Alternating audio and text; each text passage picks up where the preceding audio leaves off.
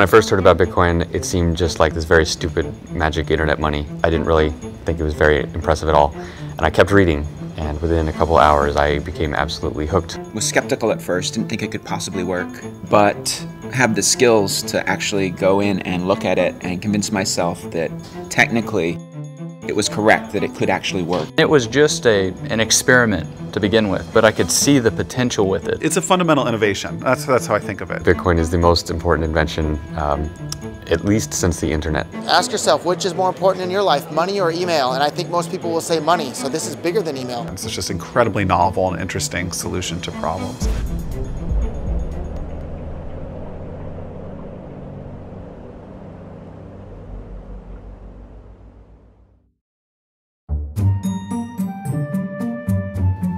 The short version of what is Bitcoin is cash for the internet.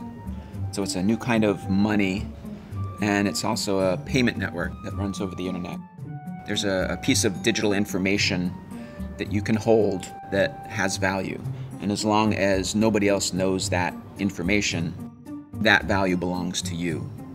This sort of technology was developed independently a few times. I think the NSA developed it in the 70s, and then academic cryptographers started putting this out later in the 90s. And it's called public key cryptography. Now, we now rely on that technology every time your phone talks to your bank, or even over maybe SMS sometimes. I mean, it's just embedded in the internet and how we talk. Bitcoin was invented by Satoshi Nakamoto. As far as I know, no one has actually met Satoshi. No one knows who he or she or they are. I've never talked with Satoshi, although I have communicated with him electronically via email or on online forums. Satoshi started working on Bitcoin, he says, in 2007, and it actually took him a couple of years to convince himself that he could actually create a system that would work, that would solve this problem of how do you create a money where there's no single person or organization or government in charge. He started posting to a cryptography mailing list where he described kind of at a high level how it would work and started to get feedback from people on his idea.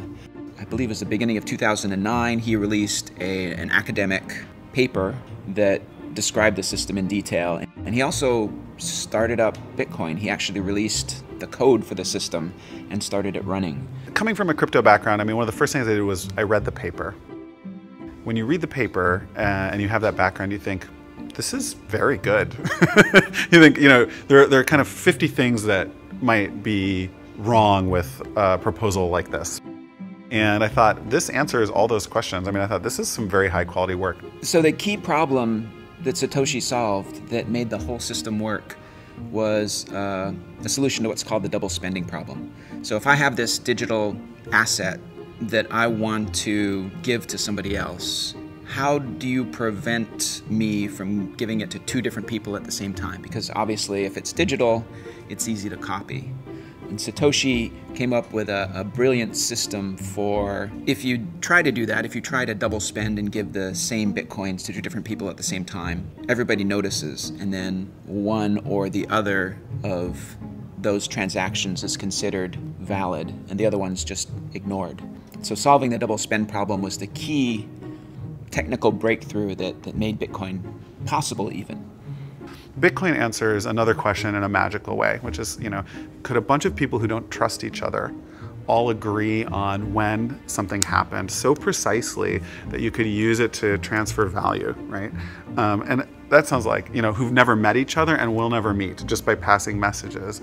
And, I mean, the immediate answer to that is like, no way, no way. You need someone who's trusted in the middle to tell people what happened. You need, you need all these other things. So I do think it's incredible genius. He's obviously had some academic training because he wrote this academic white paper that, is in the style of a peer-reviewed academic journal article. And he's obviously a genius. I mean, not only was he able to come up with the idea, but he was able to actually implement it, actually write code that made it work. And he was a genius on a lot of different levels, which I think is really rare and fascinating, and I'd love to meet him someday.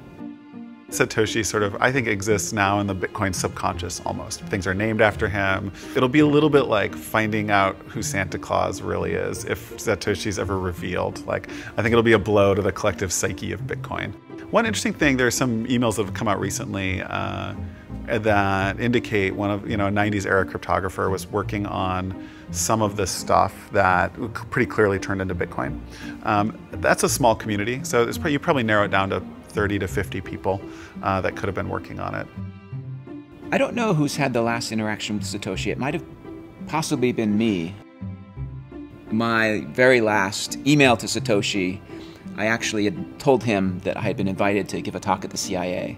So he had already told me that he was going to step back. I don't know if me telling him that I was just going to visit the CIA was the reason I've never heard from him again, but I certainly think it didn't help.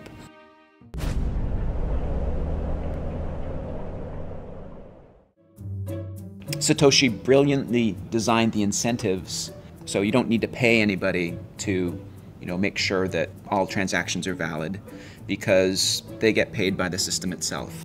The reward for doing the work of processing transactions and making sure that there are no double spends is tied into the creation of new Bitcoins. So the people who are being awarded new Bitcoins are the same people who are making sure that double spends don't happen. So that's the way new Bitcoins come into existence, is you have these people who are validating the Bitcoin transactions, who are called Bitcoin miners, for the work of validating transactions and making sure that nobody cheats. They're awarded new Bitcoins. But then you need a way to limit the money supply because, validating the transactions is pretty quick. So there's actually a process called proof of work where the miners have to run this algorithm that takes a lot of CPU time. You can think of it like pulling lottery tickets. So all of the miners on the network are all, they all validate the transactions, and then they're all kind of participating in this lottery to see who will be awarded Bitcoins. And on average, every 10 minutes, somebody somewhere on the network is awarded new Bitcoins. There are fundamental promises made by the Bitcoin network about supply. And the supply function's too complex to say out in words, but what you could think of is like every 4 years, about half the remaining Bitcoins are given out, okay? So for the first 4 years, every 10 minutes, 50 were given out. Next 4 years, 25, and then next, and so on. So eventually that kind of trails off, and in the year 2140, no more will be issued.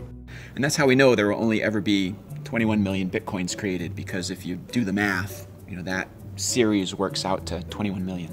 1/100 millionth of a Bitcoin is the smallest Bitcoin unit, which the Bitcoin community has dubbed the Satoshi in honor of the creator.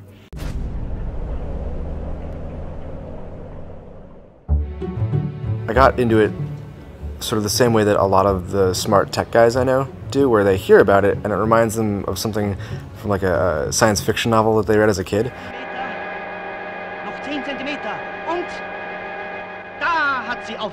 Like, oh, that's cool, but it can't exist. And then you go and you read the white paper and you're like, that makes sense. And then you look at the source code and try to find how you can break it, and you can't, right? And and then you're like, this is a real thing now. And so I've been following it, and I sort of as a hobbyist was mining just on my computer when I wasn't using it for anything else. I'm not a Bitcoin miner. I actually have, in the past, created a few Bitcoins. I ran the Bitcoin software on my laptop computer way back in May of 2010, when not too many people knew about Bitcoin, and it was actually possible to create Bitcoins on an ordinary laptop computer. But when I did the math, I found out that I was paying more in electricity to create the Bitcoins than the Bitcoins were worth. And so it made more sense, if I wanted to have some Bitcoins, to just buy them from somebody else, maybe somebody who lived in a place that had less expensive electricity than me.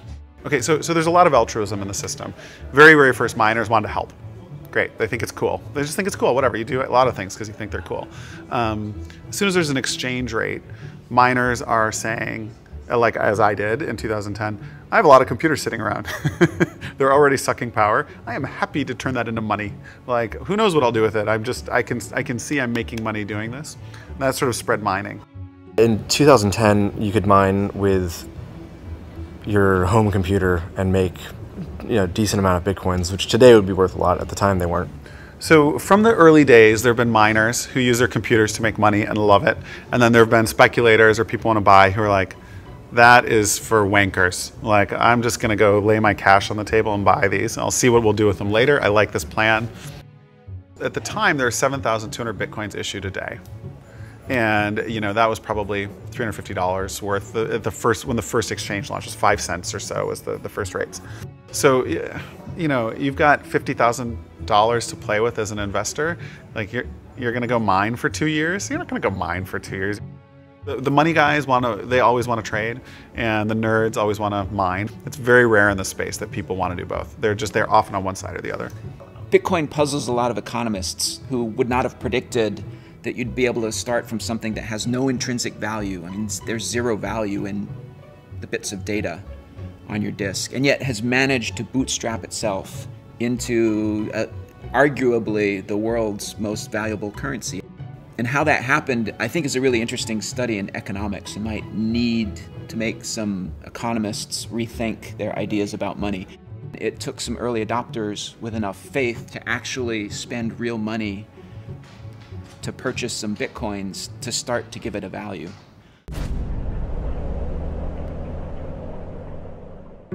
The earliest adopters, at least that I knew of, who wanted Bitcoin were people who wanted something that was completely democratized, it was completely decentralized. They wanted something that was anonymous. They wanted something that was completely outside spending in the warfare welfare state. The early adopters of Bitcoin were really attracted to it as a very hard money. I mean, Bitcoin has a fixed money supply, which appeals to a lot of people who believe that central banks creating money whenever they feel like it is a really bad idea. So I think you saw a lot of early adopters that were really attracted to Bitcoin for economic reasons. If you're non-technical and you're interested in Bitcoin, you don't like Ben Bernanke, you are worried about inflation, hyperinflation, you find fiat currency of all sorts suspect. You know, these are the folks that are non-technical that come first. So there are really three factors that drive interest in Bitcoin. The first is its decentralized nature. The second is its anonymity, or really pseudonymity. And the third thing is its zero transaction costs.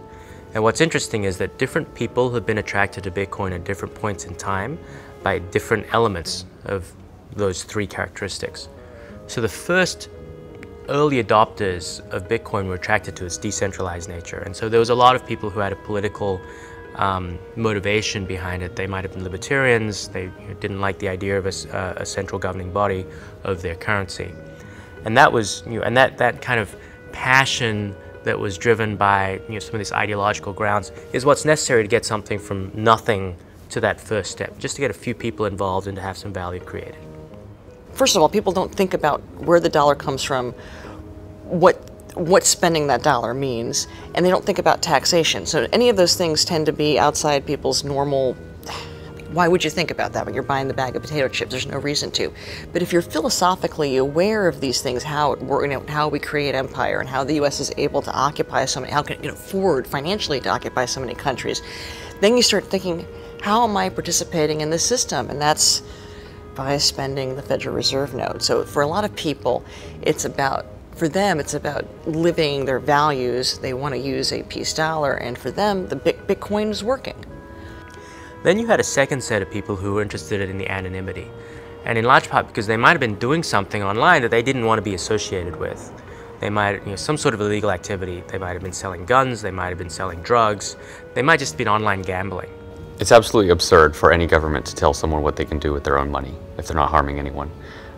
The fact that the United States claims to be a free country that respects the rights of individuals, and yet a full-grown adult cannot wager his own money on his own game that he chooses is a terrible hypocrisy. Not to mention the fact that the state runs various lotteries, which have far worse odds than most casinos, and market themselves, in fact, to the very poorest and least able to understand the problems of gambling. So while the state does this institutionally, they also throw private people in prison for running games with better odds, better customer service, and it's one of many problems that we have with the government in the U.S. and in other countries. You know, Bitcoin has been widely used by a website called Silk Road, which allows pretty much everything to be bought and sold. Some of the products on there are made illegal by various governments, yet it trades on there. You know, I don't do drugs, I don't even drink caffeine or alcohol, so it's just nothing that personally I'm interested in.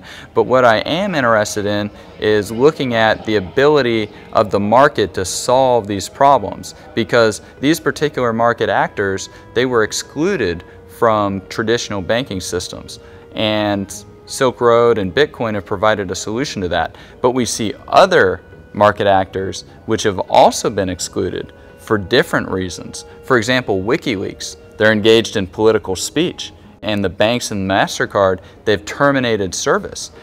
We have the IRS targeting political opponents for political speech. And people wonder why they might want to have anonymity. It's very difficult to exercise your speech if you don't have the ability to transact. And so what we're seeing with Bitcoin is money has literally become speech.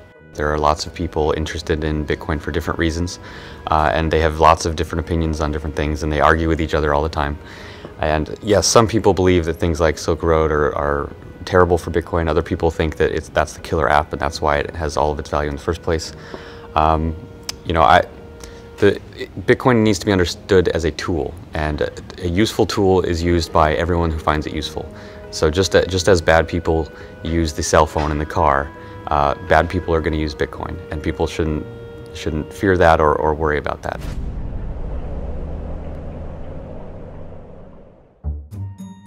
Now the trouble with both of those groups of people is that they're just not that large. There aren't that many people who are passionate enough about their politics that they will adopt a new currency. And there aren't that many people breaking the law, you know, in wholesale ways. But it's this transition to the third characteristic that's really interesting, because zero transaction cost has an appeal to everybody. Everybody would like to save money on transaction costs. It just takes costs out of the system. And because of that, it has much, much broader appeal. But what's interesting is that, and that's why I'm interested, right? That's why I'm interested in it. I think that, you know, you've got an opportunity to revolutionize financial services, tens of billions, hundreds of billions of market cap at risk. If that comes under pressure, then it's like squeezing a balloon. Market value has to be created somewhere else, ideally in these new companies. Coinbase, generally speaking, our goal is to make it easy for the average consumer and the average merchant to use Bitcoin. I think sort of the litmus test for all this is, can I feasibly present this to someone who hasn't seen it before, even my mom, and can she reasonably use it? That's sort of what we're trying to build towards. So whenever you get a new technology, there's always these predictable waves of companies. And the first wave is building the infrastructure that just makes the damn thing work, right? And right now, just to make Bitcoin work at all, you need exchanges to get money into Bitcoin. You need wallets to hold the Bitcoin, and you need payment processors to be able to spend the Bitcoin. So that's that infrastructure level. That's where we are today. You think about the average business that's accepting PayPal or credit card on the internet, they're paying roughly 2.7% to do that. And just even chopping that down to what a company like Coinbase offers at the moment, 1% costs is a significant cost saving. Let's say you're a 5% margin business. All of a sudden, if you're saving 2% on credit card processing costs, that's 40% to your bottom line, which is very non-negligible. Add in other things like a case like microtransactions, where maybe there's a prohibitive 20-cent base fee on a credit card. All of a sudden you can now have a business model where it's pay 5 cents to read the rest of this article. So the biggest opportunity that I see right now is microtransactions. So if I want to pay somebody 5 cents online today, it's not possible. Because in a card not present transaction, if I'm trying to use my credit card, which I'm inevitably doing online, there's no other way, I can't pay cash, can't jam it into the computer, there's a minimum of a 30% charge plus 2% of the transaction. So if I'm trying to charge you 5 cents and it's going to cost me 30 cents to do it, like, I can't do it. So if you remember the earthquake in Haiti a little while ago, Red Cross had this great campaign, you could text to send $1. That was a one-off thing. You haven't seen that again. And the reason was because in that one instance, everybody waived their fees. But in general, you have the same problem. If you want to send somebody $1, donate $1 to a charity, 30-something cents of that is going to go just to the payment processing, which means only 70% of your donation actually goes to the charity that you intended to give it to. That's not a very good way to do things. With Bitcoin, because the transaction costs go to zero, because there are no minimums. You can have people giving $1, $2, 25 cents, and all of that money will go to the charity. So there are lots of these use cases that can become these vertical applications that sit on top of the infrastructure, and that's how new technologies emerge in financial services.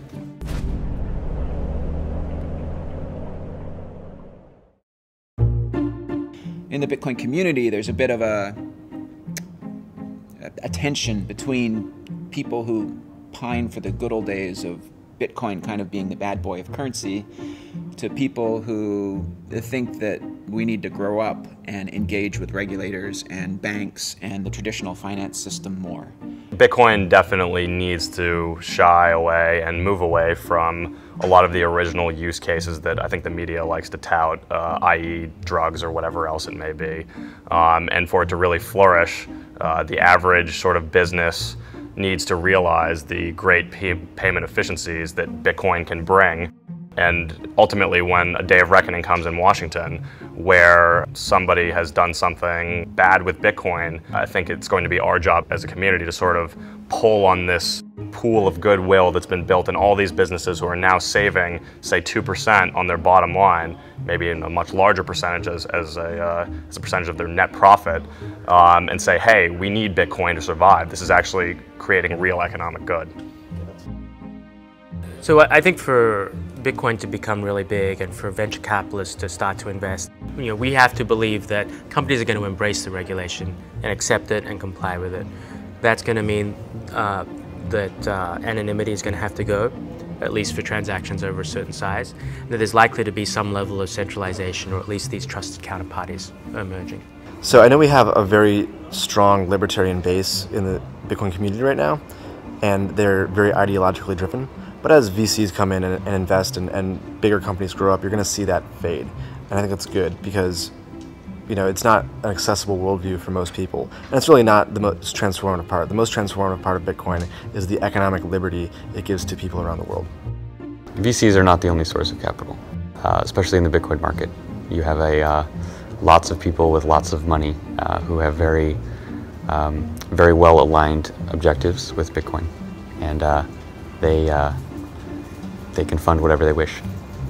I would say that in order for Bitcoin to go mainstream, regulation is necessary, because in order for the average consumer to feasibly feel like they can use it, they want to feel safe in some way. And part of that is understanding Bitcoin. Part of it is around federal entities. Not necessarily that Bitcoin needs a federal entity to become legitimate, but it certainly provides that sort of additional stamp of approval that would get people more comfortable with it. In America, you gotta live by American regulation, or whatever jurisdiction you happen to live in. And so what we're seeing is a set of entrepreneurs who are just saying, well, look, if those are the ground rules, then we will comply with them, because the opportunity that we create by compliance is sufficiently big that the costs of compliance are worth it. And we're not actually giving up that much. Because you know what? If you guys over at FinCEN want to stop money laundering, you know what? I'm not going to make money out of money laundering. That's not my objective. I want to make money out of a whole set of legitimate use cases which are far, far bigger. And so in each case, if you can understand the objective of the regulator and you can then comply, there may be some additional costs involved, there may be some additional time involved, but it allows you to go after a much, much bigger market. Anything that has to do with money, the United States government is going to try to regulate it. You can't ask a lion not to tear up its prey. That's what the United States government does to the consumer, to the citizen, to the human being, is, literally steal and tear from it. So it's inevitable that, they're going to try to regulate Bitcoin. I think it is false to believe that the winners in the Bitcoin economy are going to be based in America. And the reason is that America has one of the most oppressive financial regulatory schemes of much of the world. And so trying to run a financial company when other people can move their businesses to more hospitable jurisdictions, and because Bitcoin works all over the world, so a company can set up anywhere and service its customers in any other part of the world, a company would be hamstringing itself to set up in the US. Now, indeed, a lot of them do and are, because it's easier to raise venture capital in the beginning stages. But those companies are going to run into heavy problems when the government starts to realize that Bitcoin is actually an existential threat to its own money, and it's not going to put up with people in its own borders, perpetuating that. I tend to be on the side of the people who think that we need to engage, with banks and regulators and traditional systems. Maybe I'm a little more conservative. I think there's a lot we can learn from kind of the traditional money system. I think there's a lot they can learn from us also. But there's hundreds of years of experience of banks keeping people's money safe, and I think that's really important for Bitcoin. Consumers will be able to go to a business and say like, yep, okay, it's like accredited by a Bitcoin Foundation, like it matches certain like standards for their industry, and yes, their licenses are in order, and therefore I don't worry about Homeland Security seizing all the funds in these accounts. Like, I'm happy. So consumers will like that. Most consumers, not old-time crypto anarchists, they will hate that and they'll do their own thing, and that's totally fine. But the vast bulk of people who use these businesses will benefit from that. The community that has brought Bitcoin from nothing to where it is today has a different set of ideals than the people who are starting to come into Bitcoin now and saying, well, to take it to the mainstream, this is what's going to be needed. And so you're seeing some clash of ideas and some clash of ideals. People with money tend to want to protect their money, and the biggest danger to many people's money is that the government will seize it. Why would the government seize it? If it believes that you've done something against its wishes. So it's no surprise that venture capital companies and wealthy people tend to, at least on the surface, be very pro-regulation, because they do not want to engender harm by becoming a target of the government. I'm pro-regulation. I think it's an opportunity. So I have investors who invest only in pre-regulated financial companies, and they've built them themselves. And part of the playbook is get regulated in a good way, in a way that's good for everyone, that's good for the space. So yeah, should wallet providers be able to act functionally as banks without any oversight or regulation? No, they should not. Now, fundamental to Bitcoin is like, if you want to choose to do that, fine. No one will be able to stop you at a small scale. And if individuals want to choose to put their money with whomever they want, that's great. I don't mind that. But when you have, but we can't have like large scale poor business practices that could impact the whole community. I'm not into that. And I think regulation is part of that story. People they're saying this is a real future. So that instinct that they have to want to do something that ridiculous is regulate the currency suggests that people know that this is here to stay and that there's big money. But as in people, and there's been a lot of debate about this among anarchists, and I see this debating this back and forth yesterday on Twitter, is that one of the points of Bitcoin is that it's not regulated, it's not centralized, and it can be completely anonymous. You don't have to, people don't have to know what you're doing in your most intimate areas of your life if you can use Bitcoin. The regulation that a lot of these people are welcoming, of course, are going to dampen a lot of the enthusiasm about Bitcoin and could potentially hurt it. Coming from this with personal sentiments as a crypto anarchist, Bitcoin's just amazingly awesome because it massively changes the rules of the game. Anyone can send any amount of money to anyone, anywhere, at any time. Can't be seized or confiscated or frozen in any way. But I also realize that no great amount of wealth is going to be created except with the permission of the government. And along that role, as an investor, venture capitalist type, I have a fiduciary duty. And so, as a result, I want to know the rules that my investments and the founders of those companies need to play by. Because now I know that my founder can act in a certain way and he's not going to end up in jail, and the investment's not going to get seized in the company, and that's not going to hurt my investment. So it is kind of paradoxical in a way, but I think overall it's going to help legitimize Bitcoin and bring it into much more mainstream transactions. Companies that are involved in Bitcoin can be regulated, but the underlying core system, the technology, it is beyond the reach of any regulatory scheme, just by nature of it being based on cryptography and mathematics and peer-to-peer networks. So it's really, there's nothing much that a government can do except to try not to cause more damage. We'll see how this plays out. It's going to be very interesting. It doesn't matter whether the government wants to regulate it or not. Ultimately, there'll be another form of Bitcoin or something else the next day. It makes no difference. They can't. This is something they can't control, and it's the future. Why fight it?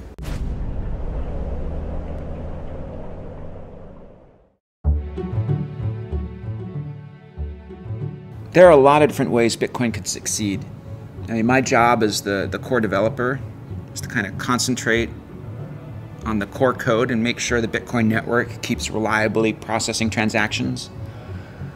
And then to kind of be agnostic about how Bitcoin succeeds. In 10 years, Bitcoin is likely to be gone simply because most things that are new tend to fail. So everyone who gets into this needs to understand that it could just disappear tomorrow and go away. But with that realization, if it has not fallen apart and it actually continues to work and continues to grow, it will have taken over much of the world's financial system. It will have changed everything about the way people move money, how they hold money, how they perceive value, what their relationships are with their government and with merchants and with each other.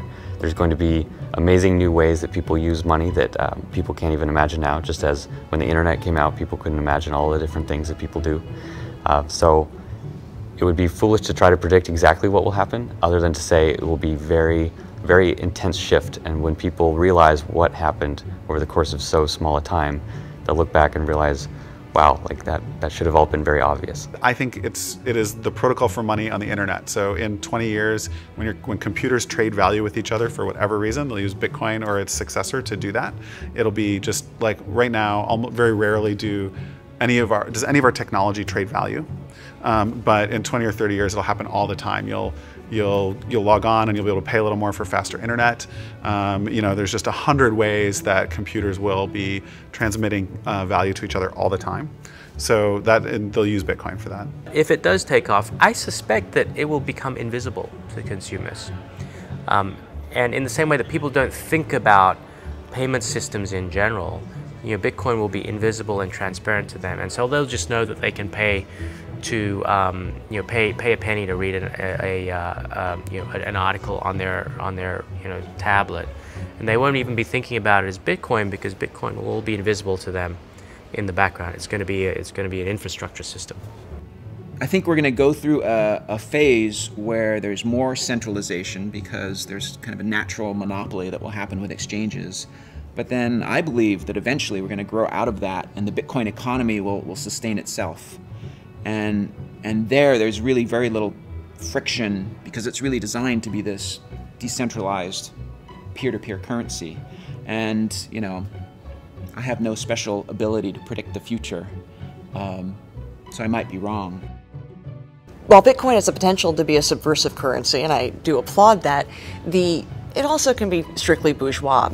You know, Ma and Pa next door can use Bitcoin. They use dollars now. It's not like all throughout human history we've been using paper currency. All sorts of things have been used as currency throughout time. It's not as if the dollar was handed down. You know, Moses came down and said, "Here, we must use this dollar." We just have to open up the doors of the way people think about money. I do think that this new era of math-based currencies will find whatever the problem was with Bitcoin and will patch it, perhaps in a Litecoin or Bitcoin 2.0. We'll find a way to continue to serve the market needs and what the market demands. I think Bitcoin will grow to something where maybe 5% of people's wealth will be held in Bitcoin, and hopefully it represents the working capital that a lot of businesses use to enter and not have to leave this frictionless payment world. That doesn't mean 100% of your assets have to be in it, but whatever sort of lubricates the transactions that you're doing on a daily basis as a business. Bitcoin might succeed someplace else in the world. Maybe a country like Zimbabwe that recently saw hyperinflation. Maybe they'll decide, instead of using the US dollar as our currency, which they're doing now, maybe a cryptocurrency like Bitcoin would make sense as their national currency. You know, that's a possibility. I don't know what's going to happen. My job is to concentrate on making it possible so any of those great things can happen. And I think it's going to be really interesting in the next 5 years to see what does happen. Hopefully they'll appreciate the risks that we're taking to make it happen in the early days, because most people just laugh at it right now.